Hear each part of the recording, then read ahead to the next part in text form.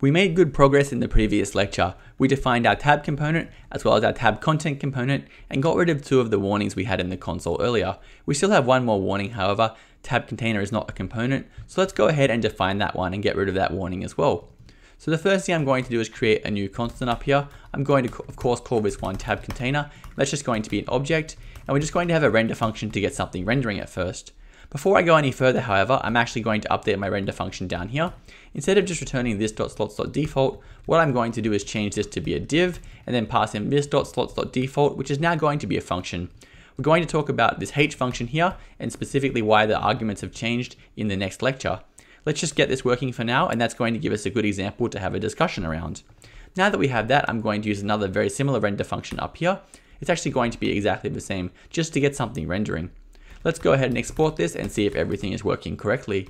Going to jump back into my app.view and import my new tab container component. So let's go ahead and grab the tab container component down here. The next thing we of course need to do is register it, as we always do, and this should get rid of all of our warnings. Let's save it off, and there we go. You can see here, because I added the div earlier, we now have everything rendering in a vertical fashion instead of a horizontal fashion.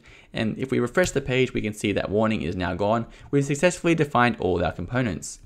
One thing I'm going to show you here is one more way you can use this h function, and in the next lecture we're going to do a deep dive into h and how it works. What I'm going to do is pass in another argument here. I'm going to give this one a class and we're going to call it tabs. Let's go ahead now and first check the DOM and see what we're currently rendering, and then see what's going to change. At the moment, this is the added div for the tab container component. Remember this. Let's save this one off and see what happens. If I refresh the page now, you can see we're now getting this class tabs rendered as well. So we managed to add a class to this div. I'm going to do a deep dive in the next lecture on how this h function works and all the different arguments it can take, so I'll see you there.